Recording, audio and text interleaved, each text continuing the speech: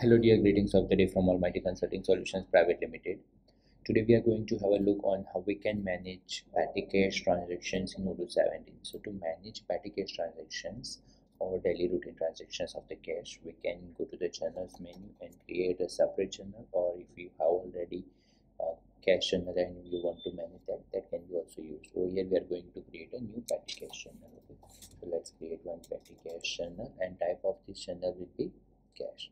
Now once this petty cash channel is created, we can create a new cash account and related stuff. Otherwise system will create it automatically if you want to create it by own, and if you have already any existing account, that can be also used. Okay. I'm not going in deep configuration about how we can manage different things on the channel. Okay. Now once you have created that channel, and when you go to the channels menu over here, you will be able to see that new petty cash block is there, or menu is there. Now once we have this, we can manage different transactions by clicking on these three dots, and can create a new transaction over here by clicking that. Okay, what is the transaction label and so on, what is the amount and running balance and so on. So this is the normal stuff how we can do it. Let's say that we are receiving some amount from bank to cash. So let's say that we received amount from bank and amount is $1,000. Let's say that. Okay. So running balance and everything like that. So now we created one petty cash transaction where what we did that we received amount from bank, we just mentioned. Okay. Now let's say that if we have any other transaction or so on, let's say that we received some fund, or we paid some funds for some accounting transaction or so on. Let's say that on the invoice, if we have one invoice of any miscellaneous transaction, let's say that was only $50, and we are paying that $50 by receiving that $50 by cash. Okay. So over here, let's say that we received another $50 from the customer.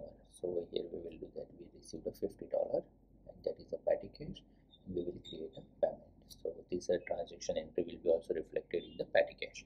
Now let's say that there was another transaction where we paid amount to the vendor, and in this case what we are going to do that we are going to pay this to the John, bill it is Sam, and let's say that we add over here we paid, let's say that 100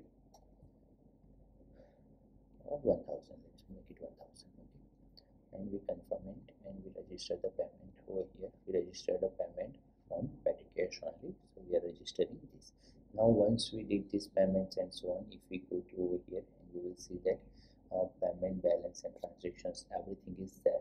Over here you can see in the payments what we did, that we did one payment of 1000 to the vendor and received a 50, so total difference is 950. So the transactions can be seen over here and that can be reconciled, and if any manual transaction or simple transaction are done, that can be created directly from this new transaction button and it will do the job. So for such a kind of normal routine operations and so on, we can simply create a transaction from this button, or we can register the payments and do the payments from the normal payment screen or invoice or bill. Over here you will be able to do it. Okay. So if you want to see the channel ledger also, you will be able to go over here and filter out the specific channel. Let's say that we want to see the petty cash transactions, and over here we will be able to see that first we had that transaction credit entry of 10,000 where we received it, then we received another 50, very easily that how those transactions have been done. And if you want to analyze, you can open the related journal entries and it will allow you to manage it easily. Hope this is helpful to you. Thanks. Have a great day.